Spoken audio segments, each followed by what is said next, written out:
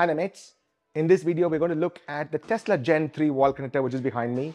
We'll look at its physical attributes. We'll see how you can access the back end of this Gen 3 wall connector via Wi-Fi and do settings.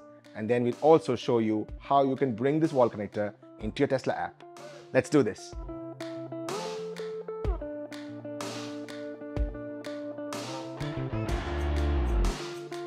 Ladies and gentlemen, boys and girls, this is National Tesla Undergong, the Gen 3 wall connector from Tesla. You can now buy this here in Australia from your Tesla app, go into shop, and then you can buy this here. It's about $780. But you do need an electrician to set this up. And here in the gong, I want to give a shout out to iPower Illawarra and Igor Sola, who helped me install this. He did a great job. You can see that the wall connector is beautifully fixed, very clean work. There is an isolator on top. I must say I am reinstalling this, so to speak, because I had a Gen 2 wall connector and this is a Gen 3. So in this video, we're going to look at the physical attributes first. Second, we're going to look at how you can access the back end. Third, how you can bring it into your Tesla app.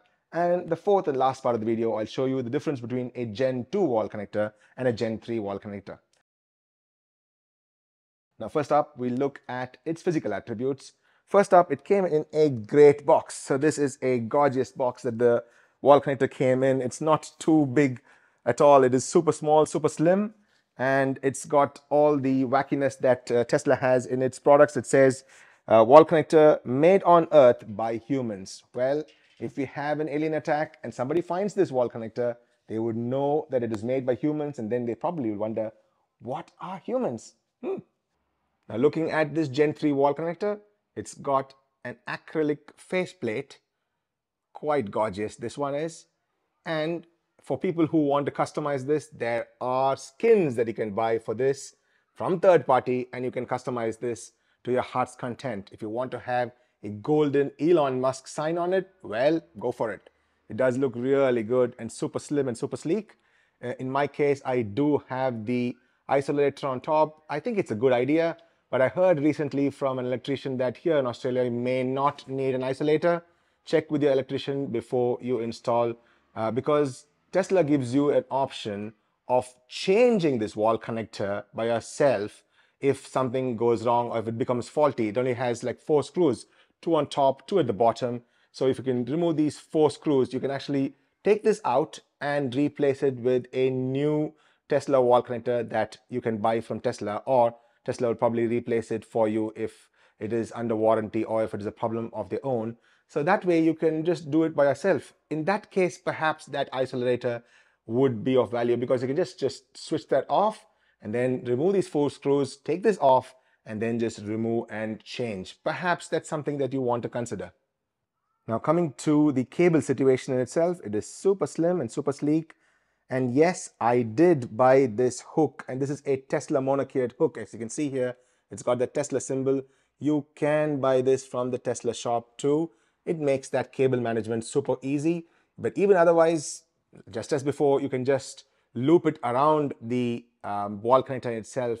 That will work good too. But I somehow like this setup, particularly because I have 2 Teslas and I back them up into my garage and I actually charge them inside the garage. This works better for me, so I did buy this hook from Tesla. I can leave a link in the description below for you to access this. Right here, let's remove the cable and also remove the plug to look at the other physical attributes. Yes, there's a nice little pocket for you to plug in that when the charger is not being used. And this is a super thin 7.3 meters cable, and it does support both 2-phase and 3-phase. That's a simple question that I keep getting asked by people. My house only has 2-phase, no 3-phase. What do I do? Yes, it'll be slightly slower, but with 3-phase. Tesla promises up to 75 kilometers per hour with the 3-phase, with the 2-phase slightly lower. But this is a super slim cable. And I keep making mention of the super slim cable because I'm going to show you the Gen 2 wall connector and look at both the cable as well as the plug, and you'll see there is some physical difference between them as well. So that is why I keep making mention of that. And just like in our superchargers as well, you have this button and you press on that, that will open the charge port. So you press on that, you already heard that click. This is my Tesla Model S, and the charge port is on the other side. You heard that click where the charge port opened. Very quickly, I'll show you the side of the product. It's got a QR code that you can scan to get some more information and also to connect as well. Going to the other side, we do have the sort of port where you can leave your charge port inside. It does have a small hook for it to latch onto so that it doesn't slide and fall, and it's quite secure. You can't pull it out. You need to push it up and then pull it out too. So that is pretty cool there.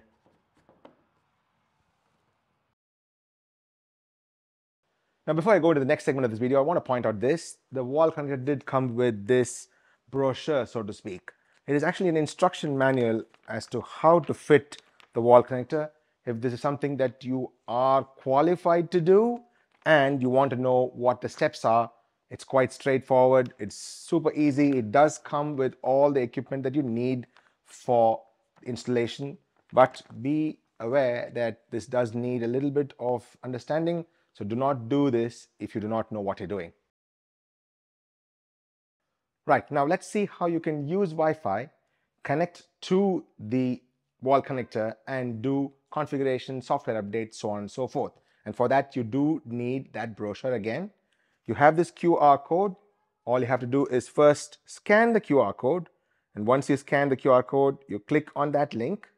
It'll ask, can I join the Wi-Fi of the wall connector? And you say yes. And once you join the wall connector Wi-Fi, you can actually see it inside your settings. Inside of Wi-Fi, your Wi-Fi will be connected to the wall connector and not to your home Wi-Fi. And once you do that, there is a web link that you can go into, or a IP address that is 192.168.92.1, and that is there in the brochure too. So once you get into that, this will lead you to this particular web page, and you can see your part number, your serial number, your installation L1, L2, and end to earth. And then you can see if there's any active alerts. And first up, it'll tell you Wi-Fi is disabled because now you want to connect to your home Wi-Fi. And for that, what you need to do is click on that Wi-Fi symbol.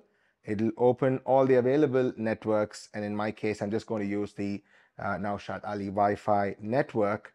And then once I click on that, I need to do the password. Obviously, once I put the password in, it says connecting to Nashlib's or Naushad Ali's Wi-Fi. And it says the connection is active. And then you wait for a few seconds. It finds the MAC address. Then it finds the subnet. It finds the DNS, and the whole works. So now you can actually use this particular DNS address and plug it into probably a home automation solution that you have. In my case, I have home automation by Home Assistant, and I'm going to plug this into Home Assistant, and that way that can also be used to control a few things, get some data out of that too. So I'm going to use that. So that is useful to know the DNS. And then once you get that, you see that the Wi-Fi is connected. And then you click on software and you make sure that the software is up to date. In my case, it's up to date. It's 21.2.4 at the time of making this video. This is September of 2023, and that's my software today.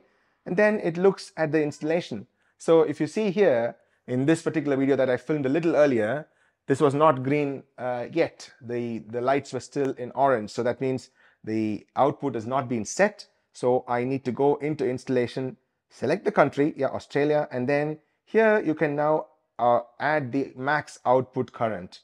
Previously, we could not move it in single digit integers. You see here you can enter a value between 6 and 32 amps. Previously, I believe you can only choose a few set amps that the wall connector came with. In my Gen 2 wall connector, I'll show that to you. And you click that, and now I'm just going to put it at 32. And next one I want to see is the ground monitoring. Obviously, you can't put 40 or anything.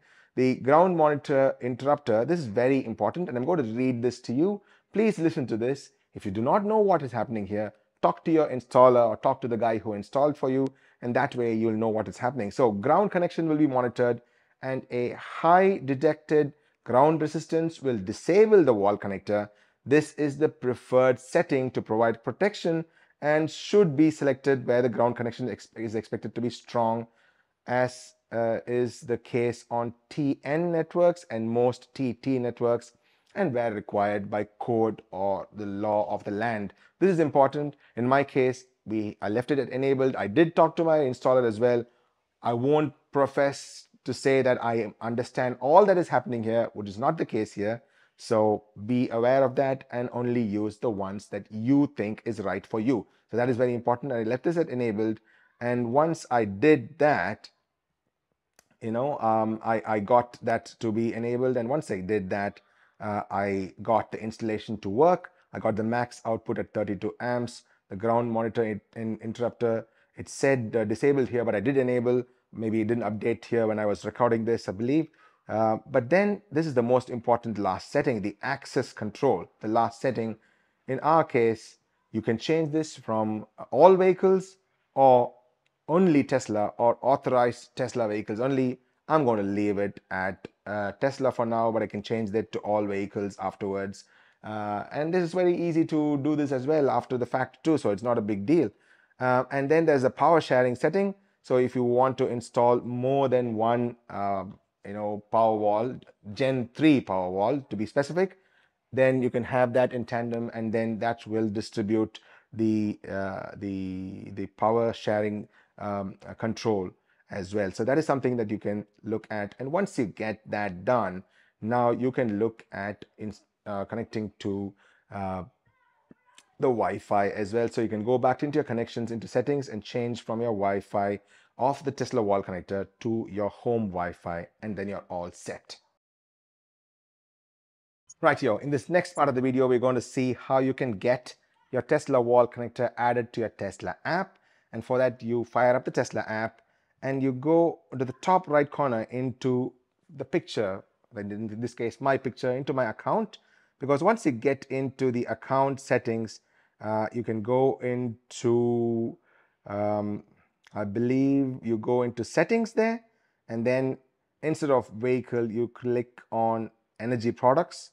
And then when you go into energy products, you can now add your wall connector. You can see the wall connector that's come up there. You click on that.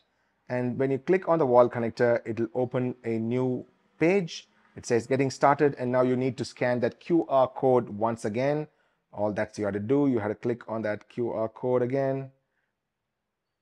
And when you get that QR code going, that will ask you to add to your existing home. In my case, I do have a Powerwall, so it opens that, and it asks you to press and hold the button there, and that's when your wall connector will go into a pairing mode. So that's what we're going to do.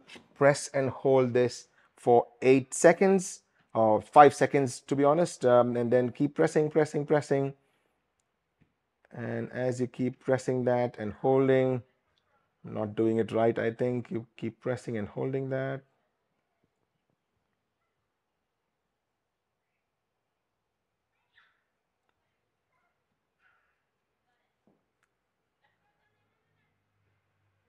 There you go. It says the app now wants to join the wall connector. We click on join, wait for a few seconds. Once we have done that, it should bring up the wall connector into our app. Yeah, there we go.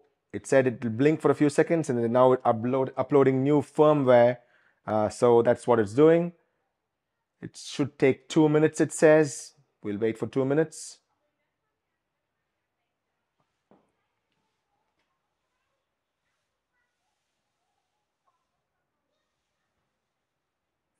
And now it says restarting. And once it's restarted, you continue with setup, and there you go. You can see that that wall connector is now idle, and you can see it inside of your Tesla app. It is as cool as that. So let's plug in the vehicle and see. Right, now we're going to plug this in and see if anything happens with the animation change. Press, and that opens the charge port in my Tesla Model S. We're plugged in. And now you can see that the car is recognized. It is a red Tesla Model S. It is recognized as a Tesla Model S there. And it's now ready to charge. Of course, I have scheduled charging in my car Perhaps that's why it is not working. Let's change that. You can even see it says plugged in Wonder Woman. That is exactly what it is. I'm now producing 3.0 kilowatts on my solar. My house is only consuming 0.7 kilowatts at this time. I'm giving back 2.3 kilowatts to the grid. This particular app setup is absolutely amazing. Tesla is unparalleled. And that is why in most instances I tell people, if you are looking to buy a wall connector, although there are other options out there, this particular way of integrating everything together, nothing comes close to Tesla. Let's click on start charging. I don't really have to charge, but just for the purposes of this demo, I'm showing this, and we'll go back there, and there you can see that there is a flow of energy.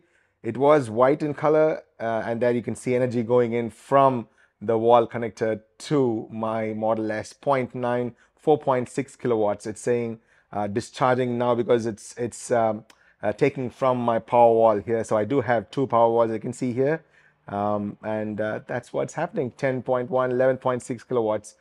This is super cool indeed. I'm going to disable this. I don't need to charge the car at this time. Okay, here we are. We are now comparing the Gen 2 wall charger with the Gen 3 wall charger, and we'll see what are the physical attributes of this particular charger and see where we are. So just going to place this side by side. You can already see that the Gen 3 wall charger is most certainly smaller in the way it looks, and also sleeker and better looking because of this acrylic faceplate that it has. And again, the cables as well, you can see. Let me pull this up and just do a side-by-side comparison of the cables by placing this down. You can see the way the cables are made. The Gen 3 wall charger here is definitely a thinner cable than the Gen 2 wall charger as well. So that is two physical attributes in this particular Gen 2 versus Gen 3 comparison. And next one is the port as well. So this is a much larger port, and this is a much smaller port. So if I can place them side by side too, that will help you make the difference. This is more in the styling of the V3 superchargers, and this is more in the styling of the V2 superchargers. If you are somebody who's been with Tesla for a long time, you'll know the distinction between the two. The newer Tesla fans and the newer Tesla owners are probably just going to be knowing the V3 superchargers. And this styling is akin to that, I must say. And now coming to the side, there is the reset button on one side and the hooks for the back plate as well. Unfortunately, the V2 chargers do not talk to the V3 chargers. So if you want to do a tandem connection, I believe it only has to be two V3 chargers, and it's not backwards compatible, I'm afraid. So those are the physical attributes and differences. I believe the process to get other cars to work is a slightly different process than the Gen 3 wall chargers as well. So there we go. This is my extensive Gen 3 wall charger review and setup video. If you like what I'm doing, click on that subscribe button. Also follow me on all socials. I am Tesla Gong in most of the socials. In particular, I'm quite active on X, formerly known as Twitter, as Tesla Gong. You can also follow my Facebook page, Tesla in the Gong. All my videos come on there. Also, you can go to my WordPress website, Tesla in the Gong, and click on the newsletter. You can see my videos as soon as they drop. I'll see you guys in another interesting video very soon. Until then, this is Nash from Tesla in the Gong, signing off. Peace.